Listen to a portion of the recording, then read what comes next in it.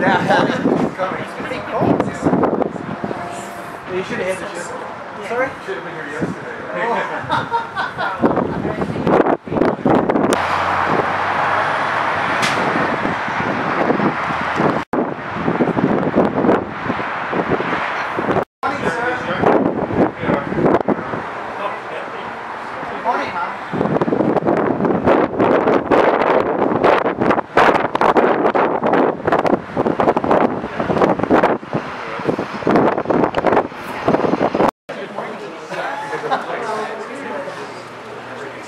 Morning, thank you for coming.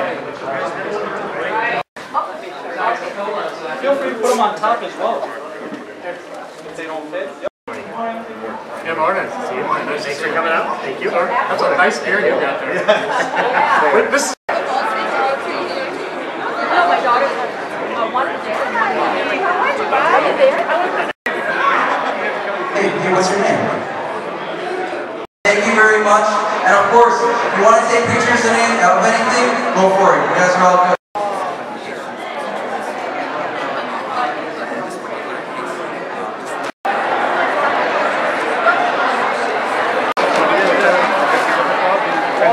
And the phone number in there. The phone number, the website in there. You can call that.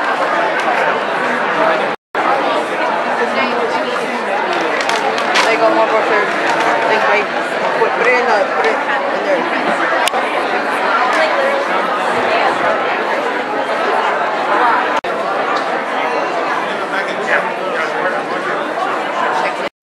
All of the guests here.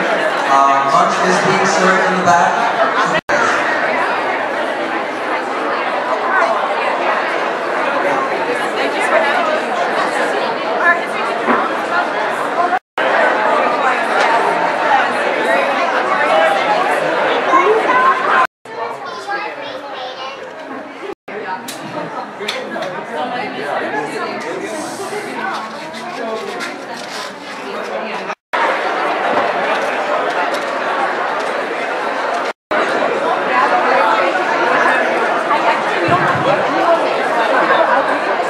Good morning, everyone. So solid face here.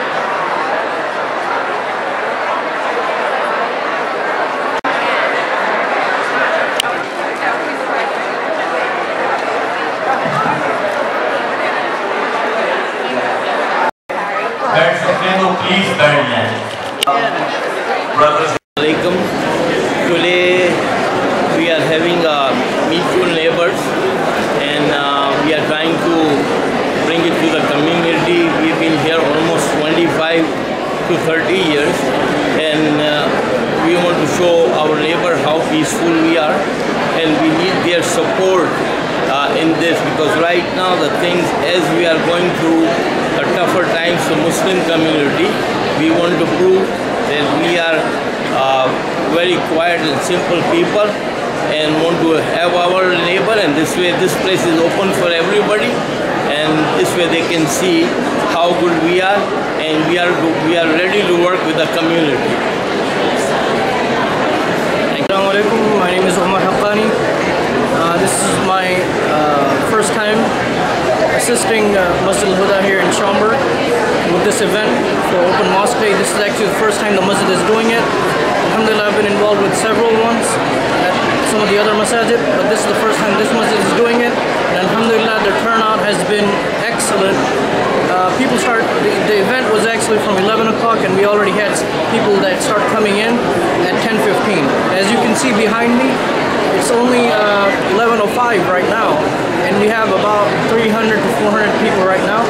And this tells us how important this work of da'wah is for us and what responsibility that we have to carry out this work of Allah subhanahu wa ta'ala, to present the correct message of Islam and let others know what Islam is about and what Muslims are all about.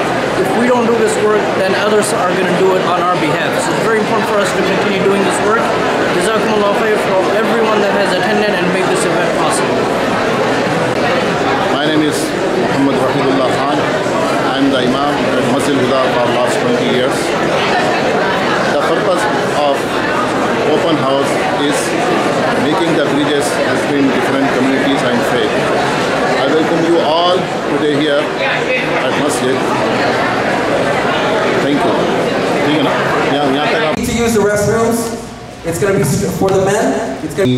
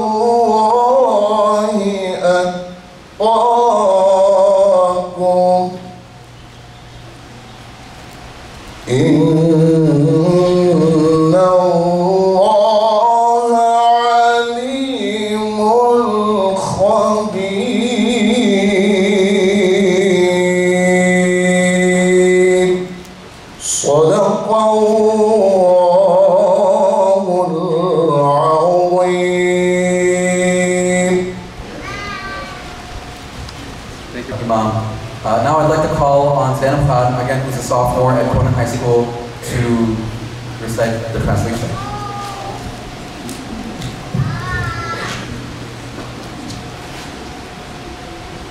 The most beneficent, the most merciful. O mankind, indeed we have created you from male and female, and made you peoples and tribes that you may know one another. Indeed, the most noble of you in the sight of Allah is the most righteous of you. Allah is knowing and acquainted. Thank you, Zainab. Can I make a Justin Bieber joke? No? Alright, so on behalf of the board, staff, volunteers, and community, I'd like to again thank you and welcome all of you for attending our event. In such an unprecedented and extraordinary time in our country's history, we are seeing and experiencing some deeply rooted issues that have arisen to take center stage in all of our lives. Whether we want to accept it or not, we are all in it together. We are also a people and country that are resilient. We are a people that are always up for the challenge. And we are a people that will always create bridges of transparency and understanding. You see, you and I are part of a very unprecedented event. And I am staring at some extraordinary people.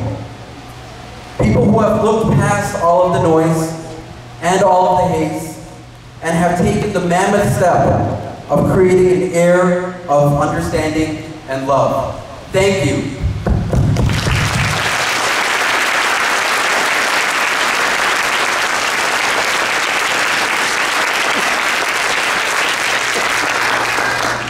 I told myself I wouldn't cry.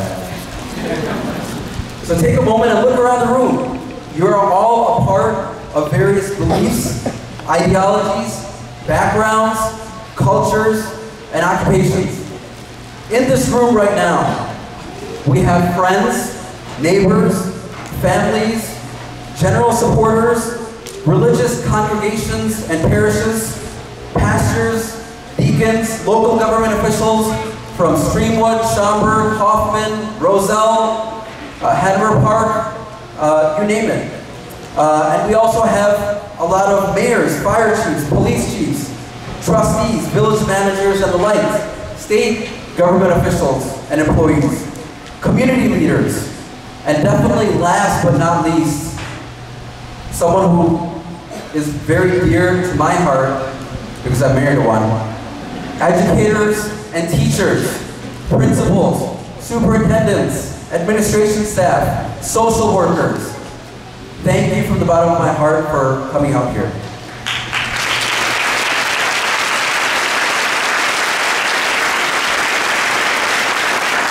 To have you all be here is so humbling, and we are all grateful to God first and foremost for having you all support us, and more importantly, give us a chance to build understanding.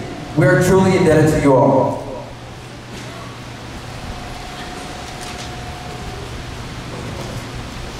And now, to walk us through the agenda, I'd like to call on one of our community members, Saima Ahmad, who will walk you through the agenda and welcome our first speaker for the day. Thank you.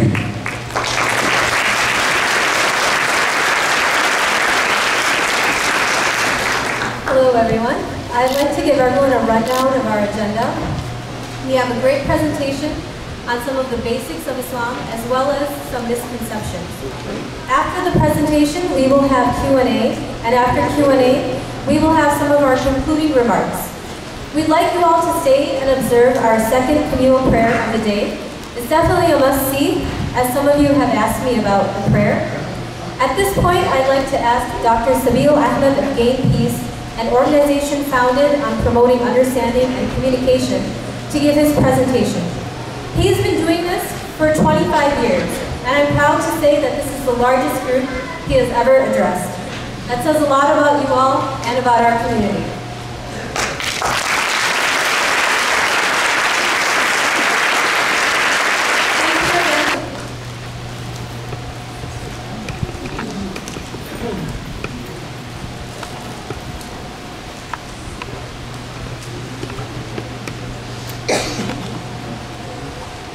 Rahim. I start in the name of God, the most beneficent, the most merciful, and welcome and greet all of you with the Islamic greeting of Assalamu alaikum wa rahmatullahi wa barakatuh. That means may God's peace, mercy, and blessings be upon each single one of you. And some of you who are from the Christian background would be surprised to find out that Jesus, who we believe to be as a prophet, it says in the New Testament, chapter 20 of John, verse number 19, as soon as Jesus went to the upper chamber to meet his disciples, the very first thing that he mentioned to them was, peace be upon you. So that's how we meet and greet each other with the greeting of peace. Now, I have a short presentation, by the way. What you see up there are my 3 children. Not the middle one up there, right? The middle one was running around somewhere. He's 3 years old. I was born and raised in India. As I was growing up, I used to watch a lot of Hollywood movies. And the only perception I had of America and Americans is that each single one of you, you carry weapons, you go out with the weapons, and you shoot each other out. I know that's not the case, right? But after I came here, when I socialized with my classmates, with the neighbors, with the fellow Americans, my fear of the unknown and the misconceptions I had, they dropped. So I hope and pray that when we came here together as brothers and sisters in humanity, inshallah, God willing, our fear of the unknown of each other is going to drop and we can work with each other for the betterment of America, inshallah, God willing. Ameen. So with that being said, I want to thank all of you. First and foremost, as I walked in here, I saw our guests with flowers and handing those to our Muslims over here. And for that, I want to applaud all of you for doing that, for showing us the alliances for the Muslims.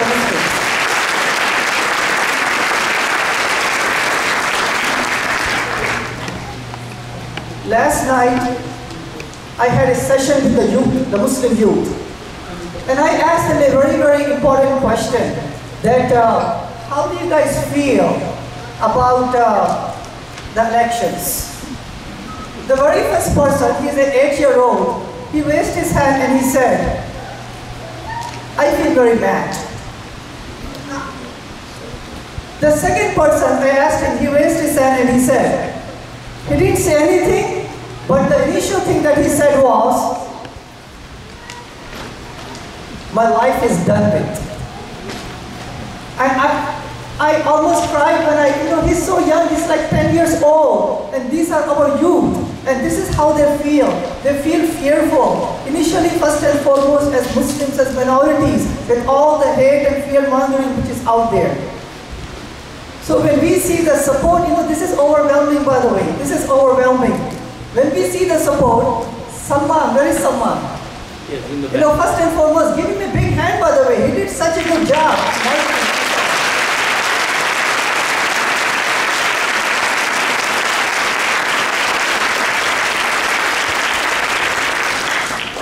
Last week he gave me a call. Brother Sabir, you have 70 people who RSVP. I said, wonderful, that is very good. 4 days ago, he said, Brother Sabir, that went at 200. I said, that's good. 2 days ago, he said 200. Yesterday, he said 300. And last night, he said maybe 400. I said, Houston, we have a problem. But then I said, that's a good problem. I hope and pray that every mosque, every church, every synagogue has the same problem. Right? Yes.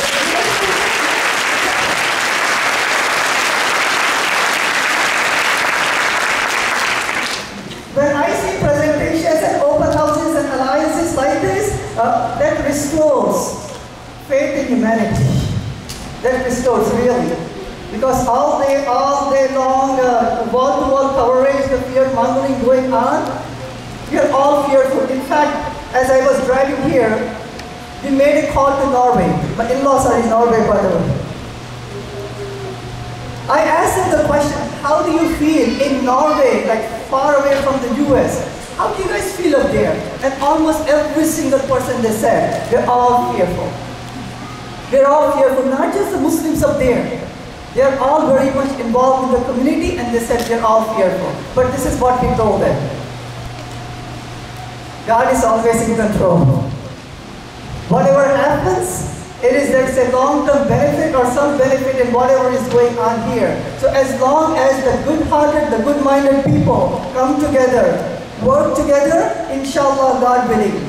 No fear-mongerer, no hater, no Islamophobe, no anti-Semite is going to break the alliance, the friendship, and the humanity that we have, inshallah.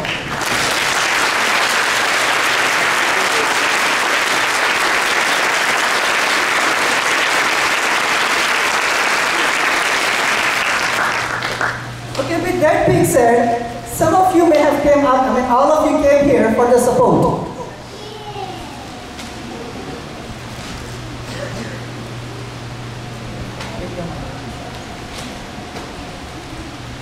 I'm being told that in the back you cannot hear me? Yes? No? You are able to, okay. No? Okay.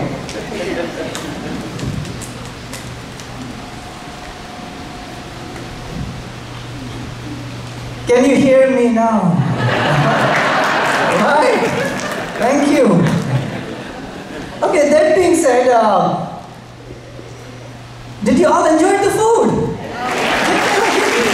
All the volunteers, yes. They were working night and day after day just to make sure that yes, somebody liked it there. Good, wonderful. Now, it's my tradition that before I start a presentation, but let me just also mention this very important. About the alliances, about working together. It reminded me in the 7th century, Prophet Muhammad, peace be upon him, when he was a youth, he was not yet appointed as a prophet. So during his time, there was one person whose rights were taken away by the Arabs, and this is before Islam came to Arabia. So what Muhammad, peace be upon him, what he did was, he called the people of the Quraysh, people of Makkah, people of different surrounding towns, and he made an alliance with them, saying that despite the differences that we have, despite different races and nationalities and tribes that we have, let's all work together to give the rights to the people whose rights have been taken away. Right? So that was the example of Prophet Muhammad that I could recall right away. The second important, I received a WhatsApp message, by the way, saying that, you know what some people are saying? That they want to register the Muslim. Correct? So, some good-hearted people, they actually started a registry. And the name of the registry is registerus.today. And so far in the last 2 days, 21,000 people registered for it. Yes. Right? Come on. Where is my friend Ken over here? Ken. Give him a big hand, by the way. Ken. Yes. What Ken has mentioned that really touched my heart is that Ken said, you know, Dr. Sabil, if they are going to start a registry for the Muslims, I would be the first one to register. Yes, give him a big hand again. That's really wonderful. Yes. In case if they do start a registry for the Jewish people, I will be the first one. If they start this, if they start for the African American, I will be the first one. If they start for the women, I would be the first one. Come on, they have to. Let's throw them off, right? Let's throw them off. Now, with that being said, there would be a short presentation about Islam, the fundamentals, followed by the Q&A, because sometimes I do feel, just like as I was growing up in India, I had fear of the unknown because I did not knew the wonderful American people. In the same way, some people may have the fear of the unknown due to Islam or because of Islam, lack of knowledge. And that's one of the reasons that people may have Islamophobia, fear of the unknown. So I'm going to provide a short quiz just to see where you stand in your knowledge of Islam. Are you ready for it? Yes? Your prize would be extra samosas. Yeah? Are you good for it? Alright. So here is the very first question to you. By the raise of hand. By the raise of hand.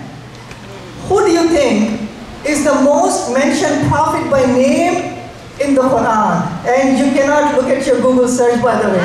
Alright? Okay, go for it. Raise of hands, please. Ma'am. E. Prophet Muhammad, peace be upon him. Is that your final answer? Yeah? Well, sir in the back. Well, she said Jesus. Okay, fine. Jesus is mentioned 25 times. Yes, ma'am. Abraham, peace be upon him. He's mentioned 69 times, second most number of times. Now we are down to 4. Moses, who said that? Give her a big hand. She got it. All right, wonderful. Moses is mentioned, Prophet Moses, peace be upon him, 136 times. The most number of times in the Quran, followed by Abraham, and Jesus mentioned 25 times, and Muhammad, peace be upon him, he's mentioned only 5 times. By name in the Quran. So the point I'm trying to derive is that Muslims, I cannot be a Muslim if I do not believe in the prophets of the old. For me to be a Muslim, I have to believe in Jesus, peace be upon him, and Moses, and Abraham, and Noah, and David, and Ishmael, and Isaac, all the prophets. So that shows the commonality that we have. That, I have studied the Bible, by the way. When I study the Bible and the Quran, and I have studied the Vedas and different scriptures, I see close to 65 to 85 things in common. So usually I say to the youth, all of your youth, right? I usually say this, that there are more things in common that should unite us than things of differences that sometimes we fight over that divides us. So let's work on the commonalities that we have.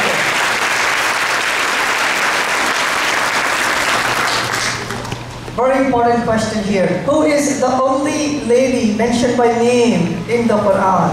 Raise a hand. Yes, sir. Mary, give her a big hand. Yes, you got it. Wonderful. In fact, those who may have read the Quran has 114 sections. As we say, surahs or chapters. Chapter number 19 is known as the chapter of Mary. Yes, the whole chapter is dedicated by name to Mary. In fact, you'll be surprised to find out that in chapter 3, verse number 49, God sent an angel to Mary, and the angel is saying that, "Oh Mary, God has chosen you, God has purified you, and God has chosen you above all the women." That's the honor, the respect, and the love that Islam gives and all the Muslims give to Mary, the mother of Jesus, peace be upon him. In fact, when you see the Muslim ladies wearing the hijab, they want to reflect the chastity, the modesty that Mary used to reflect. In fact, there is no chapter in the Quran known as the chapter of Amina. Amina was the mother of Muhammad, peace be upon him, by the way. Or the daughter or the wives of Muhammad, peace be upon him. But we have a chapter called the chapter of Mary that shows the love, the respect, the honor. Now this one is the easiest of all, by the way. Who do you think Muslims worship? Show of hand. Yes, ma'am. Give her a big hand. You got it. All right. Now, I asked the same question to a friend of mine in the hospital. Joe, who do you think Muslims worship? And Joe, of all the answers, the one that he gave was number C, Buddha. I said, come on, man, Joe, you should know better. We don't worship a man or idol or creation. We only worship the Creator, who in Arabic, we call his name as Allah. All right, this is the last one, by the way. This is a very important one.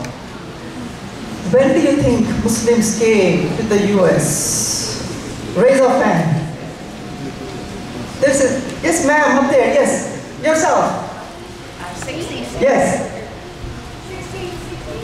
Yeah, give her a big hand. The 60s, yes. In fact, you'll be surprised to find out that many of your ancestors, when they came from Europe and different places, Muslims were already here to greet your ancestors. Yeah, come on, that's true.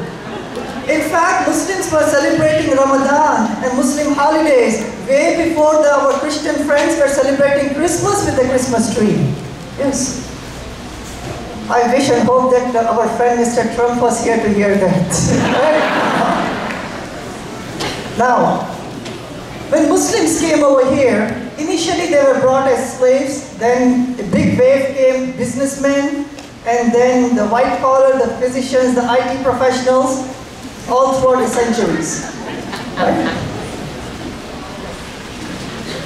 Here are some of the faces of Muslims in the USA, as you could see there. There are people, the very first one up there, he was one of the founders of YouTube. Then you have Malcolm X, right, the civil rights leader. Muhammad Ali, who knows Muhammad Ali, right? Right, the big boxer. Then you have the rest of them, right? You have Keith Allison and Ingrid Madsen, Jonathan Brown, Dave Chappelle. Yeah, Dave Chappelle. Yes. Now, what do you see up here? What is that building? That's the Willis Tower, right? Sears Tower, Willis Tower. Look, one of the main architects of the Willis Tower was no other than a Muslim from Bangladesh, whose name was Fazlur Rahman.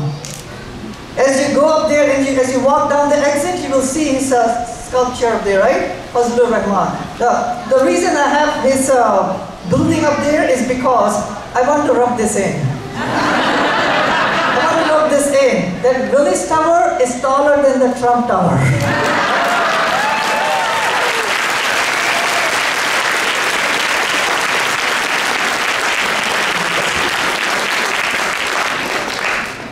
Alright, with that being said, let's get really quickly in the short few minutes, really basics of Islam.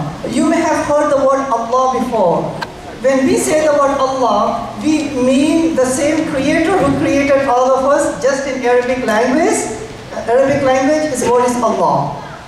Like in Hebrew language, it could be Jehovah, Elohim. In the language of Jesus, it is Allah or Ilah. In the language of Arabic, it is Allah. So Allah is not a tribal God, a God of the Muslims or an Arab God. The same creator in Arabic is known as Allah. Now these are some of the attributes of God. That we say that He is eternal, He does not have any parents. We also say that He does not have any children. We don't believe in the sonship, in the daughtership, or the uncleship, or the grandparentship of God. We say He's one, He's unique. We respect our Christians, our Jewish faith, but this is what Muslims believe. We say He does not have any partners.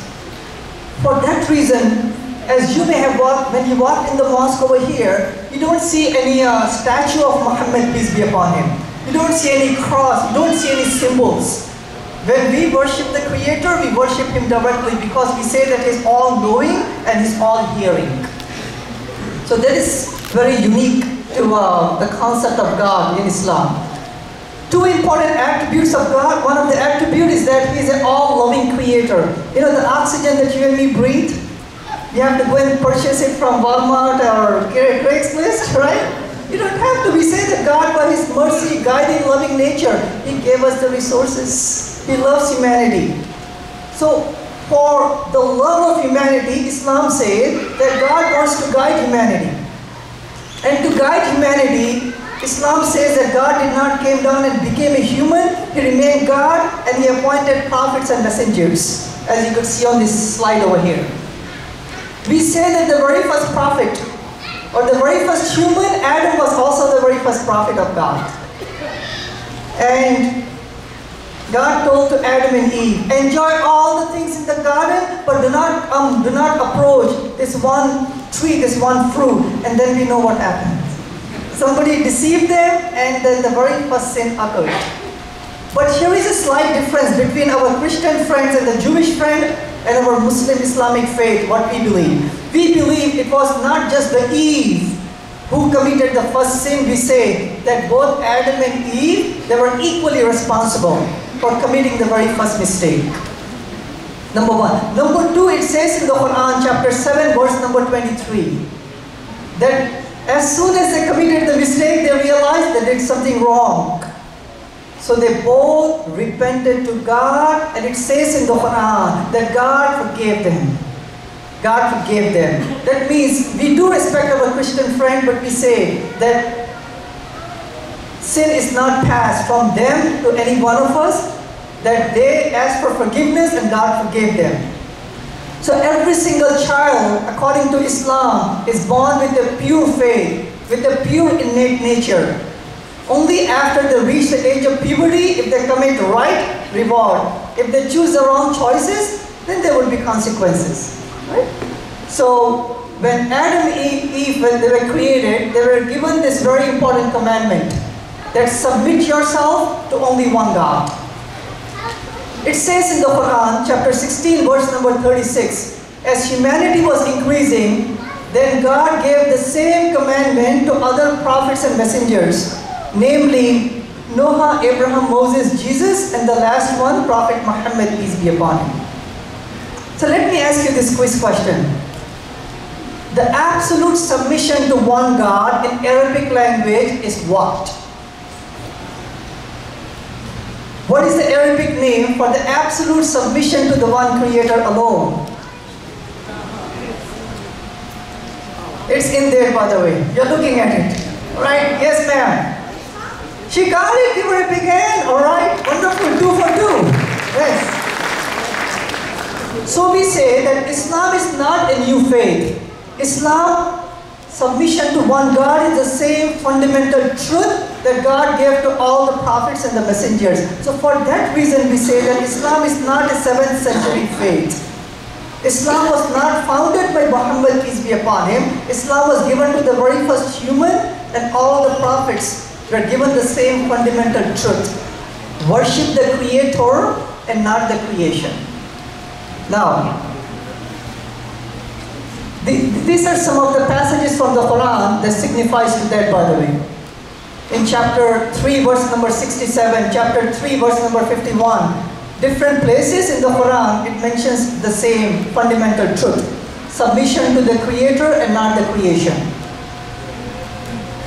What you see up there, these are some of the prophets which are mentioned in the Quran. And you'll be surprised to find out, those who are from the Christian background and the Jewish background, that all the prophets that you see up there, many of them, they are also mentioned in the New Testament and in the Old Testament, right? So that shows again the commonality that we have. Of the 2 sons who I have, one of them is named Abraham or Ibrahim. The second one is Yusuf, right? So we admire, love, and respect all the prophets to such a degree that we give the name to our children based upon the prophets and the messengers of God.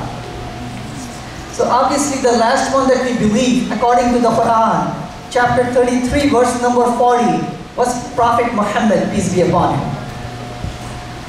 What do you think happened in the year 610, by the way, in the context of Islam?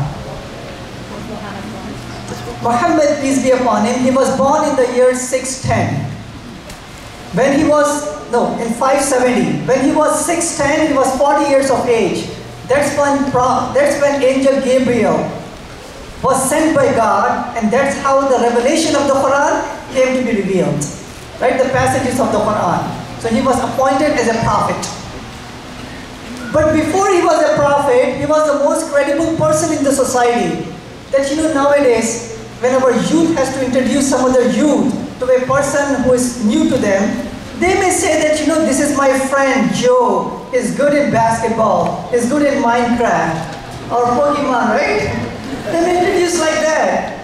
But in the time of Muhammad, peace be upon him, they used to introduce him saying that this is our countryman, Muhammad, peace be upon him, he's the most honest and he's the most truthful. That was the credibility that he had. So, when he was born, almost all of Arabia and almost all the world, they were literally in the state of darkness. Women were subjugated. Jewish people, the rights were taken away. Wars used to be rampant. Racism used to be all over the place. But Muhammad, peace be upon him, by the guidance of God, he abolished racism.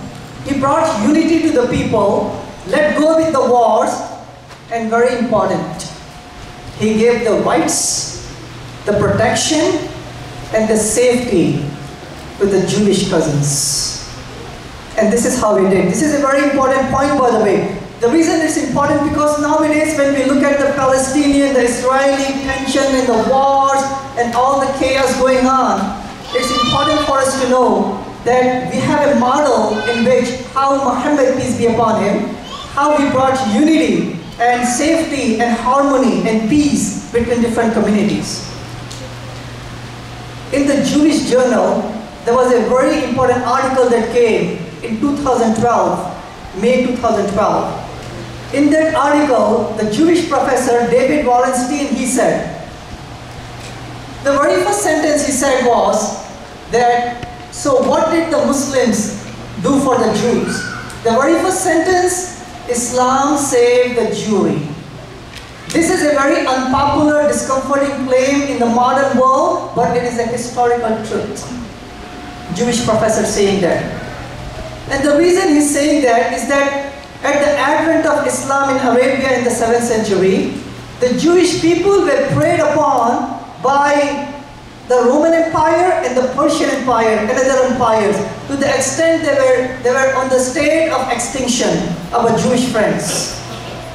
At that time, Muhammad, peace be upon him, when he moved from Makkah to Medina, the very first thing that he did, he wrote or he dictated the Medina Charter. In the Medina Charter, he said that the Jewish people and the Muslim people will be one people. The Islam is going to protect them. That they will have autonomy to practice their faith, freedom to practice their faith. You will have your own churches, your own culture, your own synagogues. You have total autonomy. Within the Islamic land, you are free to practice your faith. No one can forcefully convert you. You are part of us. We are going to protect you. Yes. So that was the very first reason, according to the professor Wallenstein, that Islam protected the Jewish people. The second reason that he gave was Muslims and the Jewish people in Spain. You know, right after the Islamic, the Spanish Inquisition, right? Some of you may remember. Well, you don't remember, but you recall from your history, right? I don't think anyone of you are that old. Spanish Inquisition, that's when the Muslims and the Jewish people, they were literally forcefully converted, some of them. Some of them were kicked out. The witch hunt was taking place. It was literally chaos. At that point, the Muslims opened our land, our hearts, and provided safety to the Jewish people in North Africa, in the Ottoman Empire, and yes, in Palestine. In Palestine. Because of that, some Jewish scholar, according to the Jewish Virtual Library, they say that the golden age of Judaism was under the Muslim Spain. So a very important point, my dear Muslims and my dear guests from different backgrounds.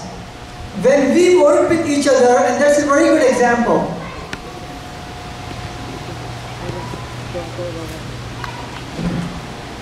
Sure. Let me just wrap up this one.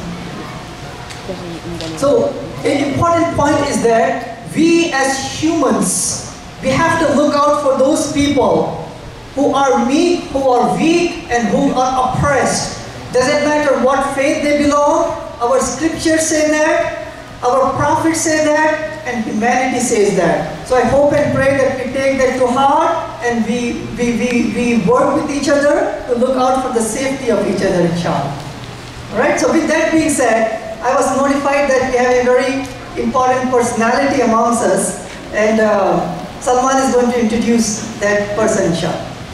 Yeah, so really quickly, I had mentioned to everyone, thank you so much. I had mentioned to everyone that we have some really amazing people here, including yourselves.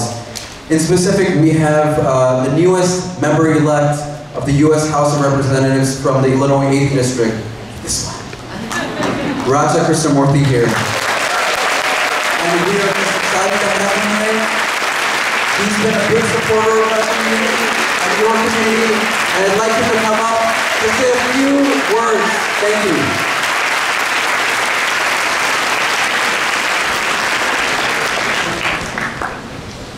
Be here. Thank you so much for having me. I want to observe the 3 rules of public speaking. Be short, be sweet, and be gone. That's okay with you. So I want to say thank you to Al Huda for opening up this beautiful mosque for all of us to participate in the celebration of their religion, but all of our religions. Can you give them a big round of applause? This is amazing. This is amazing. I've never seen anything like this.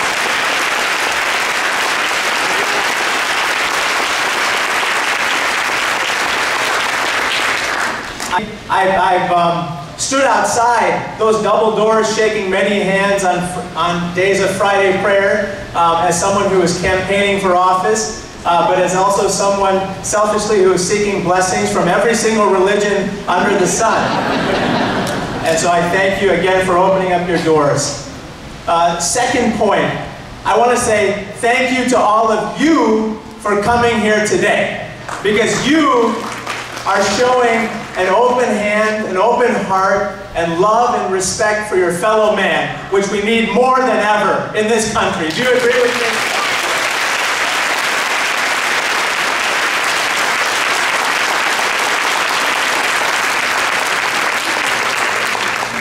Third and final point. Third and final point. You've heard of evangelical Christians, and I love and admire them. I'm an evangelical American. I preach the values of freedom, liberty, equality, hard work, and prosperity. And if you believe in those values, you are an American. Yes, you can clap.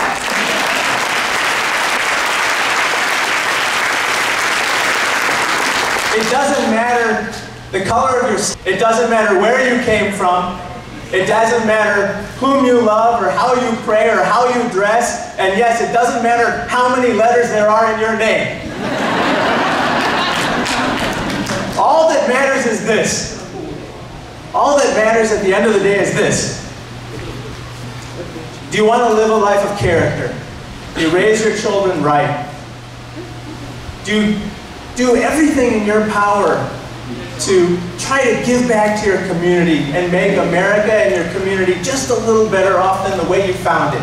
And if you believe in that, you are an American. Because at the end of the day, many of us came in many different ships to this country. But we are all in the same boat together now.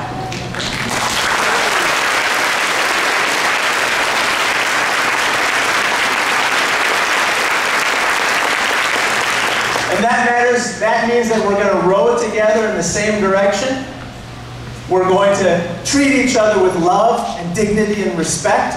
And we're going to make sure that we go forth and collectively deal with our collective challenges together. Do you agree with me?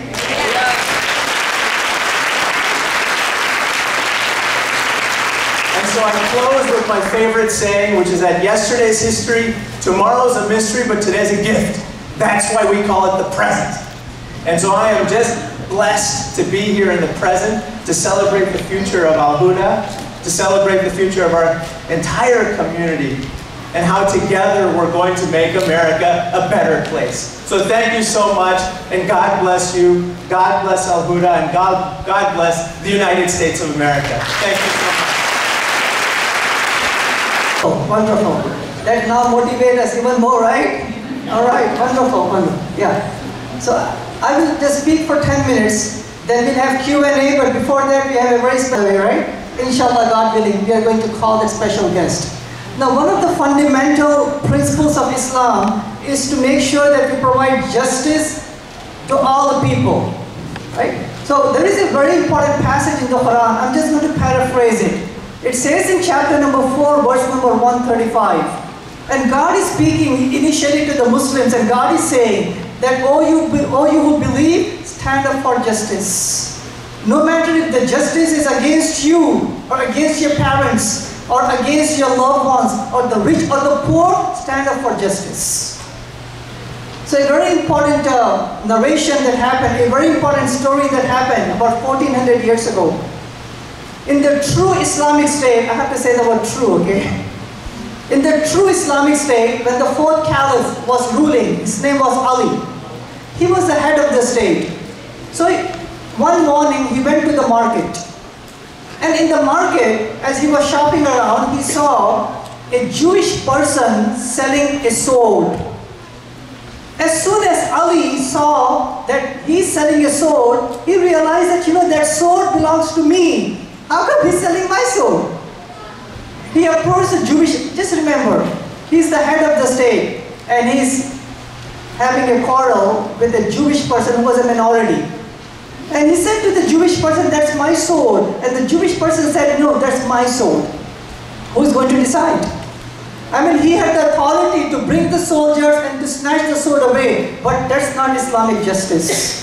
So both of them, the head of the state and this Jewish person, they both went to the Supreme Court. And the Chief Justice was a Muslim. And the Muslim said, the justice, both of you sit down on equal level. Ali, you cannot sit down on a big chair just because you're head of the state. No, in front of me, you're all equal, both. And then he said to Ali, the justice, present your case. And Ali said, let me bring my family. But the justice said, you cannot bring your family, they cannot be your witnesses. That's not allowed in Islam. And because of lack of evidence, the Chief Justice, he said, I'm going to give that sword to the Jewish person. And the Jewish person, he stood up, he was crying, and he said, in fact, I found that sword last night in the darkness, and I found it and I'm selling it. But then he said, crying, he said, in fact, the sword belongs to you, but I'm really amazed at the Islamic justice. My judgment was in my favor, the judgment is my favor. The head of the state, the justice was a Muslim in a true Islamic state, and then they gave me the sword, the judgment. So that shows that yes, in Islamic justice, we are supposed to be so careful. Doesn't matter if it goes against us or against our loved ones. Here are some of the that Islam has provided under the Islamic rule to the Jewish, the Christian, and other minorities. This is a letter that was written by the second Caliph, Umar. He wrote a letter to the Christian church, and the letter says that this is the security given to Umar, by Umar to the people of Jerusalem. They are guaranteed the security of their persons, their possessions, their churches, their crucifixes and everything within. The churches will not be occupied, demolished, they will not be forced away from their religion or harmed because of it. I have to emphasize on this letter and also on the wonderful way that Muhammad, peace be upon him, he gave justice and safety to the Jewish people is because just in case if you see some misguided Muslim going against the true principles, the teachings, the justice and the peace of Islam, they're not the spokespeople for Islam. What speaks for Islam are the Quran, which is the word of God, the guidance and the noble example of Prophet Muhammad, peace be upon him. Very, very important. Let us not have the media become the spokespeople for any one of us. We should stand for justice, and our scriptures are the source, and definitely when it comes to Islam, it is the Quran and the example of Muhammad, peace be upon him. Unfortunately, racism is rampant around the world. And I would say that, despite all the wonderful things in this country, this is still the situation in this country. When they took the data from our African American brothers and sisters, only 8% they said that our country had made the changes needed to give blacks equal rights with the whites. Only 8% believe that. In the time of Muhammad, peace be upon his situation, people used to boast that I'm white, I'm black, I'm Arab, I'm this tribe. But then Muhammad, peace be upon him, he mentioned to them, is no superior to a non-Arab. A non-Arab is no superior to an Arab.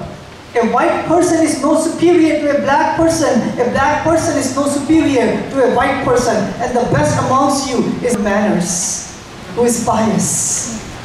So by his teachings and by his implementation of this, we found out that racism, anti-Semitism, or any, Muhammad, peace be upon him, by the guidance of God, he abolished it. To such an extent that people used to come together in the Prophet's mosque. The blacks, the whites, the Arabs, the non-Arabs, they used to stand shoulder to shoulder and they used to pray next to each other. So that's also one of the fundamental beliefs of Islam. In the neighbors, Muhammad, peace be upon him, he said that you are not a believer if you eat your full and if your neighbors are hungry.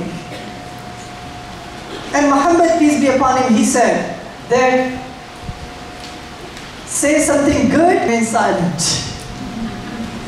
And I say to this to all, the whole world, by the way, that how many marriages could be saved? Right? Come on. Somebody's clapping. There you go. How many friendships could be saved? How many wars could be prevented? Say something good or remain silent. Such a fundamental truth. But peace be upon him. By the guidance of God, he mentioned that one of the assignments for a Muslim is not just to come and pray 5 times a day or fast in the month of Ramadan or give the charity. It's important that as Muslims, my assignment is to make sure that I become a peaceful and proactive force in the society. That means if I see some people whose rights are taken away, if I see terrorism or poverty or racism, I should be, and the Muslims should be in the forefront of working with the good-hearted people and good-minded people to eradicate the evils and to enjoin good. And that is what Islam teaches us. And those are some of the passages that you see up there. So when Hurricane Matthew occurred, Muslim volunteers, but literally tens and thousands of them, from many mosques and many relief organizations, we were there, knocking at the doors of the people. If you need help, what can we give it to you? So Muslims were there in the forefront. When the Haiti earthquake happened in 2011, around that time, no less than 10,000 patients were treated by the Muslim physicians who went to Haiti. In the first 3 months, 10,000 patients were treated. There are no less than 100 free clinics in the USA run by the Muslims to cater to the uninsured, to the underinsured, to the people who are seeking for help. So in different ways, alhamdulillah, God willing, that people are helping humanity. When it comes to, why do I have chemistry and pharmacology there, right? Chemistry, is this a chemistry 101? Yeah, Sister Candice, ready for it? Yes. Yes, all right. Now, I mean, you'll be amazed to find out that in the Quran, there are no less than 750 times God is instructing humanity. Think and ponder, use your brain, do not blindly follow, experiment and research. That's how you will find the truth. So taking that to heart, the Muslim scholars of the past, they were the movers and the shakers of the society, not just in the theological aspect, but in the secular world. In fact, the father of chemistry was Ibn Hayyan. 1,000 years ago. You know, many of the youth, or when we were youth, when we went to the chemistry lab, the flask, the test tubes, and different acids and elements, he was the one who have discovered them and invented many of the flasks and many of the test tubes. When it comes to medical sciences, Ibn Sina, right? He's called as the father of medicine. His book, The Canon of Medicine, was the classical book all over Europe for 4 centuries. Whose favorite topic is algebra, by the way, right? Algebra and algorithms. Al-Khawarizmi was the mathematician Muslim who invented those fields. And according to Carly Fiorina, when she was an HP, CEO of HP, she said that the Muslim mathematicians created the algebra and the algorithms that would enable the building of computers and the creation of encryption. So next time when you use your smartphone or use the texting or calling, it's important for you that this would not be there if Muslims were not in the picture. Yes? Right? That's one of the important foundations, algebra and algorithms. So in wrapping up, my dear Muslims, my dear guests, my dear fellow Americans and fellow humans, there are challenges in the world. There is a lot of bigotry and fear-mongering and hatred and racism and terrorism out there in the world. But there are more people who are good-hearted and good-minded. They are.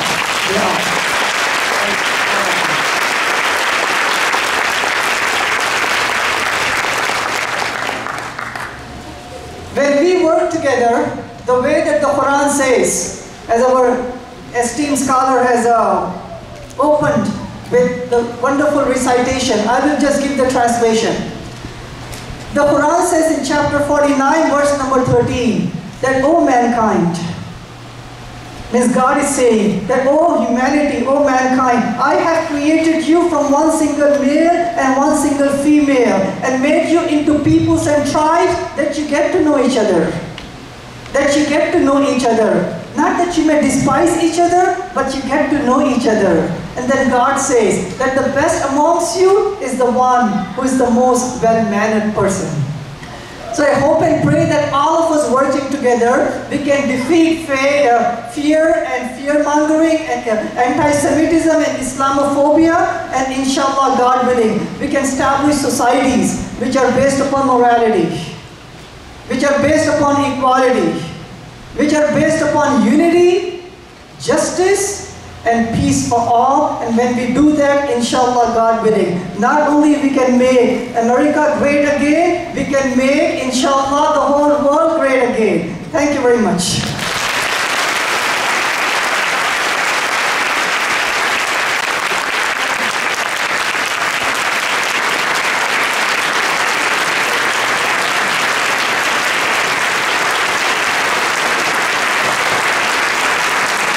Thank you, everyone.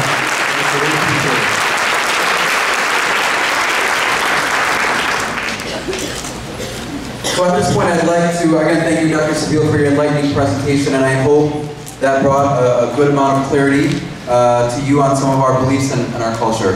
At this point, I'd like to ask Kareem Irfan to come up to say a few words. Brother Kareem is the past president of the Council of Religious Leaders of Metro Chicago. He is also the past chairman of the CIOGC, the Council of Islamic Organizations of Greater Chicago, which is an umbrella organization of about 100 plus mosques and institutions. So, Brother Kareem, thank you.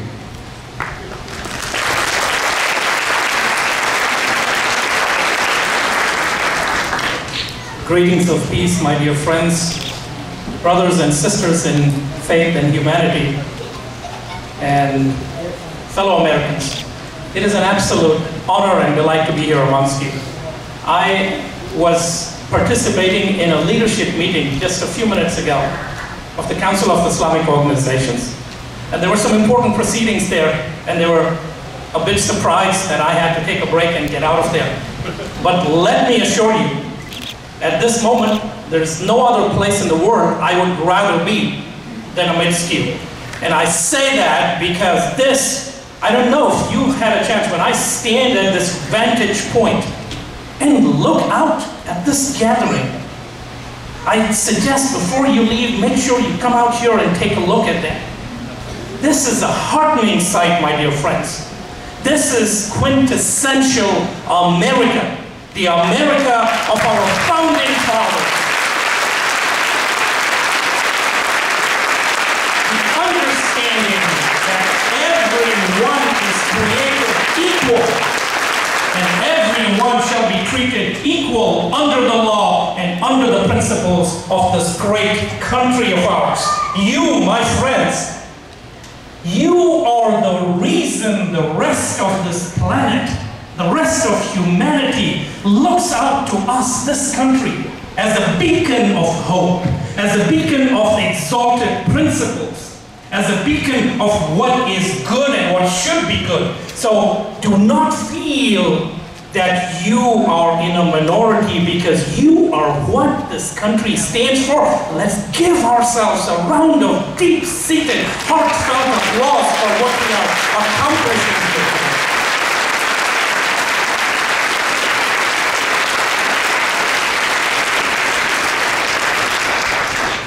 This gathering is a part of a series of open mosque days that have been conducted across the country over the last several months.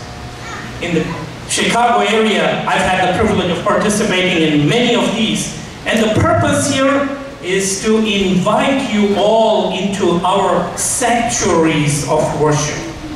There are so many questions out there about what happens in the mosques, that there are nests of radicalism, that people are being radicalized out here in the mosques. And we wanted to be sure you appreciate that those doors, like the doors of any mosque anywhere in the world, remain open for any human being to enter and benefit from the divine illumination and guidance that resides in this sanctuary, just as it does in your own places of worship.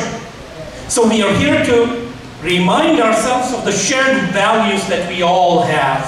The focus on family bonds, social justice, educational excellence, professional advancement, service for the common good, social betterment, ethical leadership, safety and security, the pluralism of faiths and ethnicities and cultures. That is what binds us all together, and that is the reason for us to be heartened that despite what seems to be going on around the country, that we have reason to join hands together. And of course there are concerns. There are concerns about demagoguery, about faith and minorities and immigrants, about Islamophobia, about xenophobia, the focus on the other as something to be feared. And in that regard, I'm sure you all are aware of what happened at the hip-hop musical Hamilton last night.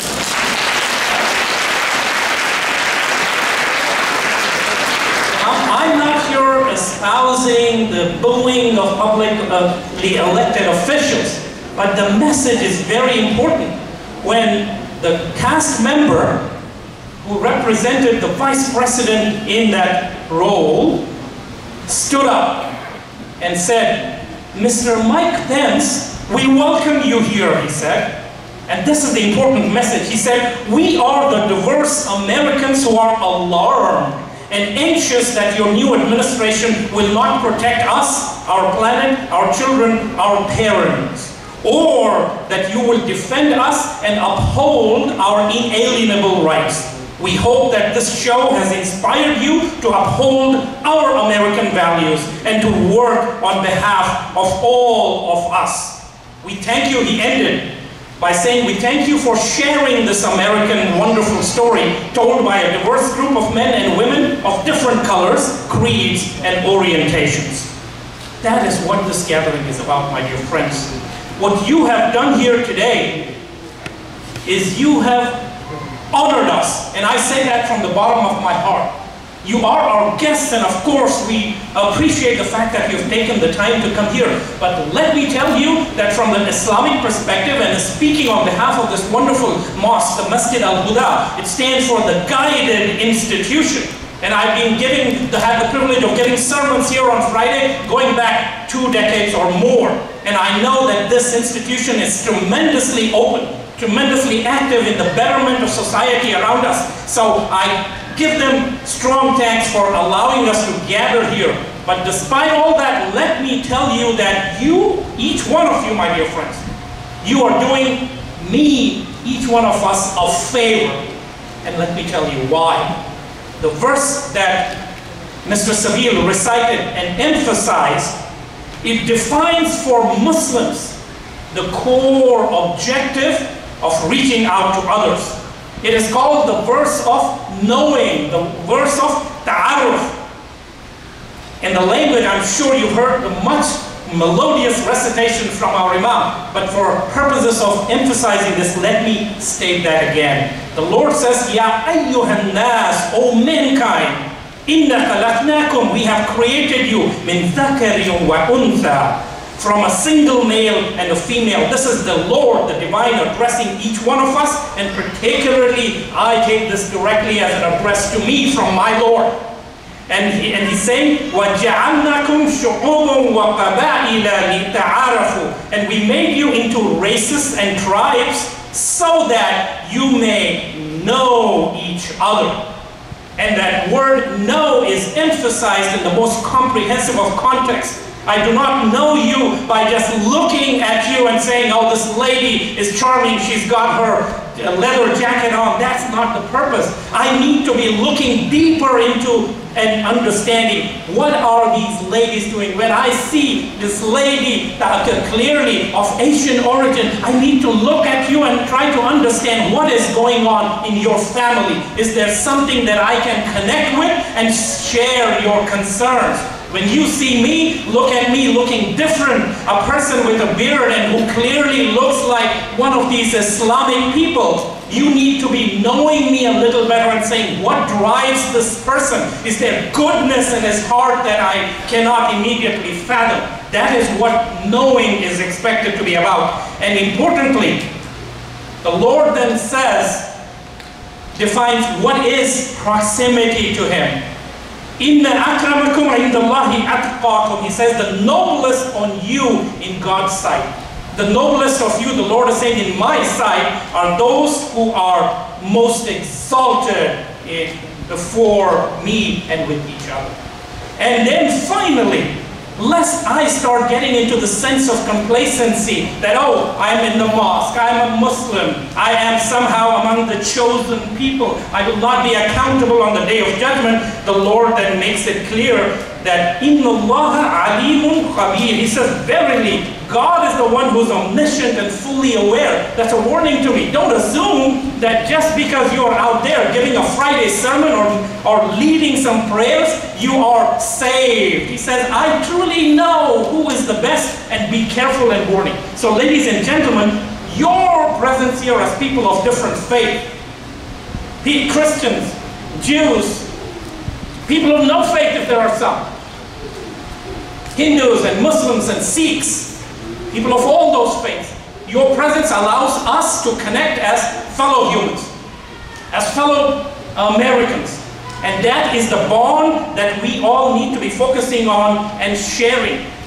And the Quran repeatedly stresses some concepts that I need to be keeping in mind in my dealings with my community members and with each one of you. And that is the concept of ihsan, of excellence in all that I do. In my looking at you, perhaps giving a smile to this charming lady, saying, hey, this is something that I'm expected to do as a believer in the faith that the Lord has blessed me with. And then the concept of adl, of justice, doing justice in all forms and under all circumstances. And then finally, focusing on the goodness of the Lord, the mercy of the Lord. As I was just driving out here, I noticed in a Lutheran church that I crossed, the sign out there that said, turn to the Lord, for He is good. We all appreciate that. The exalted form of goodness that we are assigned to the divine, we are expected to have a bit of that in my beliefs and in my actions. So today, my friends, your presence allows me and allows my fellow Muslims to practice our obligation to be hospitable and to be tolerant and accepting of others. And this is particularly at a time when we see perhaps a little bit of shortage of tolerance, of concern for the oppressed, of those who have been displaced from their homes. Focus on the migrants as being negative somehow. Finally, I just want to remind myself, just today, I'm pretty sure there are a bunch of our Catholic friends here. People from the Catholic background, can you put up your hand? Ladies and gentlemen, I can tell you, over the last 3 decades of the privilege that I've had to work in the interfaith area, I always bring out this point. I owe so much of my upbringing to the Jesuit tradition, to the wonderful Catholic nuns who wrapped some sense into my knuckles with their rulers. So when I stand here proud as an American, as a lawyer, as a businessman, and as a leader in the community, I am proud to say that I owe that to that tradition. And in that regard, the comments that were made today by Pope Francis, so heartening. Our own Archbishop Supich, he was being elevated to the level of cardinal just a few hours ago. I was privileged, I was asked by Mayor Emmanuel to be with them at the consistory, and I would have loved to have done that. Unfortunately, there were too many conflicts, but I couldn't go. But just a few hours ago, I got this message from there saying, Kareem, look out for the message of the Pope on immigrants. And my dear friends, that is what our faith stands for. When the Pope, His Eminence, stands up and says that this world cannot turn its eyes away from the concerns of the displaced and the immigrants, that they're taking a stance against what happened, for instance, with Governor Pence in Indiana, when Archbishop Tobin there took a stand and said, regardless of what the government says, we will open up our sanctuaries and our homes to the oppressed and to the migrants. So I end, brothers and sisters in faith, and my dear brothers and sisters as fellow Americans, these are difficult times for us. There are trying times, and we all have to make sure we turn back to what made this country truly the great country that it is. The core values of equality under the law, of justice, of concern, of compassion, of tolerance for everybody, and going beyond tolerance to acceptance. So today, let us mark a new beginning here. And I want to appeal to each one of you. I do this at many of my gatherings. Each one of you is going to be, by the will of the Lord, an ambassador of peace and goodwill. May I have that commitment from you that the next time you hear something on television that says that people of some faith, whether it is Islam or Judaism, that they are somehow radicalized or hurting our country, that you will feel that twinge in your heart that, no, I just heard from a bunch of my Muslim Americans that their religion stands for peace and that I will give them that benefit. The next time you hear a divisive, rhetorical statement that comes out and says that American society is fractured, you will stand up and say, no, that is not what this country stands for, and that is not what I as an American stands for. So ladies and gentlemen, absolute delight and an honor to be here. You should be patting yourself on the back when you go back. Talk to your friends and your relatives and say, my goodness, what an uplifting event we were privileged to be a part of. And the next time you get an opportunity, come show up with your friends and your relatives and your network and invite us into your sanctuaries, into your homes. And we would love to make sure that we connect as fellow beings, we connect as fellow Americans. Let us go back and recognize that this country does not need to be made great again. This remains one of the greatest countries in the world, and it's because of the great people like you. Let's regain that greatness. Thank you, ladies and gentlemen, once again for honoring us. Thank you so much. And may the Lord be with you. Thank you so much, Brother. Thank you again, everyone. Thank you.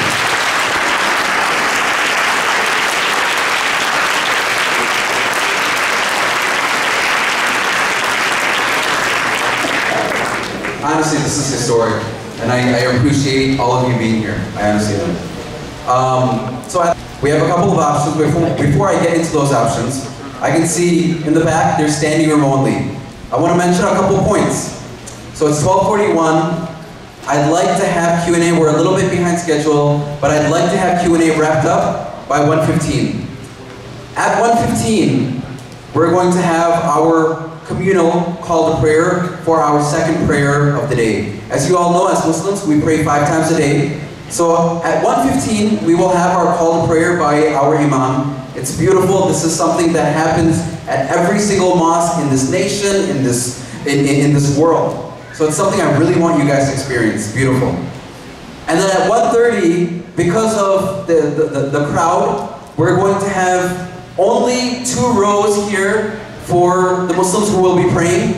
And downstairs, I'd like to advise all of our congregants to go downstairs to join the Jamaat, the congregation prayer from there, as the voice will resonate down there. So please keep that in mind for our community members. So at this point, like I said, I'd like to start a Q&A, and one quick statement. The ball's on your court right now.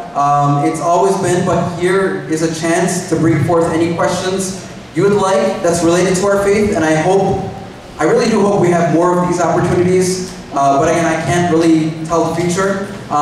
So again, take advantage of this moment. Right now, we have a couple people passing out index cards. I'd like you guys to raise your hand. They have pens as well.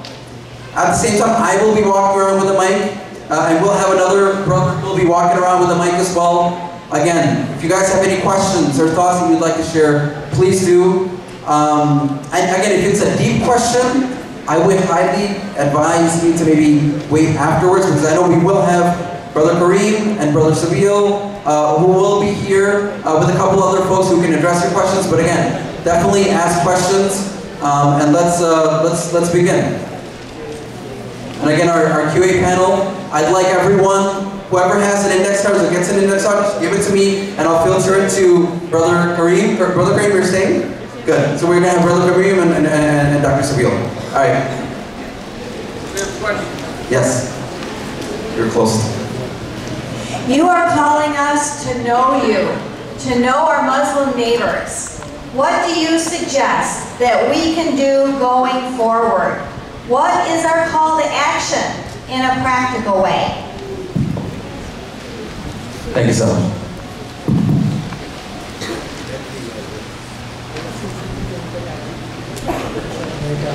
So the question is, what is the call for action moving forward? I will provide maybe 3 call of actions, then our scholar is going to also provide some, okay? Number 1 is very important. All of you came over here. When you go back to your families, to your neighborhoods, to your friends, at least I hope and pray that you could say that we met the Muslims and Muslims are good people. Right? I hope you could say that. Number 2, many of you may have Facebooks, social media, Twitter. Post the photos up there of the event up here, the wonderful gathering that we have up there, positive comments, number 2. Number 3, there are so many alliances that we are forming with the Hispanic community, with African American community, and different such communities and causes. So nationally and locally we have those. We can give you the details. So be part of those causes. And last but not the least, comes 21st of January, in case if I see or you see that any one of our brothers and sisters in humanity whose rights are taken away, that the Constitution provides, all of us should speak as one voice and help and stand with each other.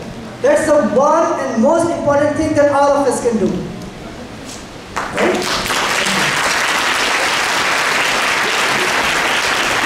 We have quite a few questions, so let's keep alternating. We'll go with the card. Brother Kareem? Well, there are a couple of questions that can be very quickly addressed. There's one which says, whenever you mention Muhammad, you say, peace be upon him. Is that out of respect and spoken only by followers of Islam? That is very perceptive of you to have picked up on that sensitivity.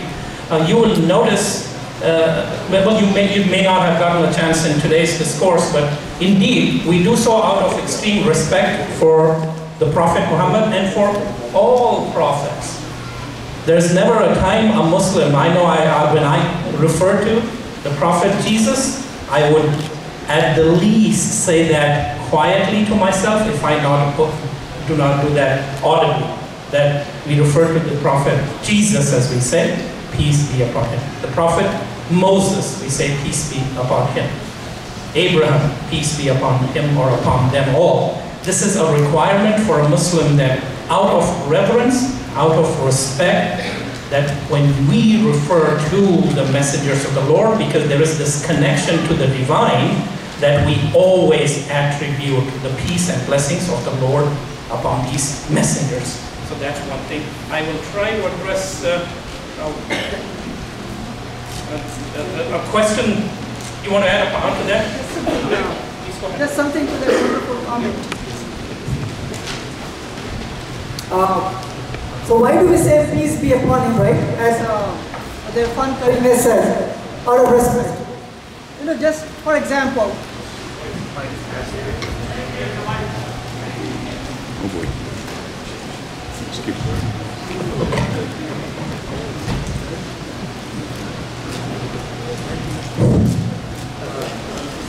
So just an analogy, right? Suppose if President Obama walks in the room, all right? We are not going to say, no, hey, Obama, dude, man, how you doing, right? We'll say, President Obama, it's an honor for us that you're here with us. So it's a form of respect and honor. We use the title for President Obama, and we use peace be upon him when we say Prophet Moses, Jesus, Muhammad, peace be upon all of them. There is a question about Sunni and Shia. Can I quickly address this, inshallah, right now? So this question is about Sunni, Shia, the different denominations. It's important for us to know that when Muhammad, peace be upon him, when he was alive, he was the head of the state and he was also a prophet. After he passed away in the year 632 CE, Muslims have to appoint a new head of the state, not a new prophet, by the way. Because the Quran says in chapter 33, verse number 40, that he was the last prophet. So the majority of the Muslims at that time, they want to appoint someone who was eligible, who was the closest to the Muslims or to the Prophet. His name was Abu Bakr. Some minority of the Muslims, they would like to appoint someone who was also quite eligible, whose name was Ali. And he was the son-in-law and the cousin of Muhammad, peace be upon him. So it so happened that good old democracy, the bigger group won out, right? Abu Bakr. He was appointed as the first caliph. So the division between the Sunni, the Shia, is not about theology, it started with politics. Number one. Number two, when it comes to the label Sunni and Shia, that's not the label God has given to the follower of Islam. The follower of Islam in the Quran, in chapter number 22, verse number 78, is called as a Muslim, not as a Sunni, not as a Shia, by the way. For example, if someone were to ask me that, Sabir, who are you? Are you a Sunni or are you a Shia? And I'm going to say that I am a Muslim. Yes, very important. There is only one Islam, the one that was brought by Prophet Muhammad, peace be upon him, guidance of God. Really quickly footnote that Sunnis and the Shias, if I have to use that label, they're not analogous to the Catholics, the Protestants, or the Jehovah's Witnesses. This is the reason. All the Muslims around the world, we have only one concept of God. God is only one, He's the creator, He's not the creation. Number two, when it comes to the Quran, we have the same Quran all over the world in Arabic language. Only one version of the Quran. Number three, when we pray in the same direction, the direction of Mecca. Number four, when it comes to the concept of who is Muhammad, peace be upon him, all the Muslims are unanimous that Muhammad is a messenger, peace be upon him. He's not God, son of God, and we have the same concept of the fundamental beliefs in the hereafter. So when it comes to the fundamentals, all the Muslims are united, one Islam, and Sunni and Shia, I would not label it that way. And this mosque is not a Sunni mosque or a Shia mosque. It's a mosque for Muslims, and it's a mosque where everyone else is also welcomed. Thank you so much. Before I give it to Brother Kareem, no good event is void from a parking announcement. There's a black Honda Pilot 2015 or 2016 that's on the left side. Whoever's car it is, please move it, or else we will tow it or scratch it up, or break the windows or whatever else. So, Brother Kareem, and also just before I hand it over to him, there are so many folks that I wanted to recognize and thank. Michelle Musman, thank you. Mayor Rodney Craig, thank you. You guys have been very supportive of our communities. A lot of other folk, I got Chief Mano, I see you, man. I see you. The head police chief of Hanover Park. We have the Streetwood Fire Chief here as well. You can raise your hand. Not sure where you are. But a lot of trustees. Can I have all the trustees, village managers of the various cities, educators, teachers, principals? Don't be shy. I know you guys are there. I know you guys. I responded. There's a lot. There's one right there. All right, great. We have quite a few. Don't be shy. But here, we'll pass it on. Again, I'm looking at the time, and we'll walk around for one question. But I'll let Brother Graves. Well, I picked these two questions because they come often and they are a source of much confusion and ambiguity. Why are Christians being persecuted in the Middle East? Let me give you a direct answer. If there is any direct persecutions of Christians in some of the countries there, and there is, it has nothing to do with Islam. Let's be very clear about that.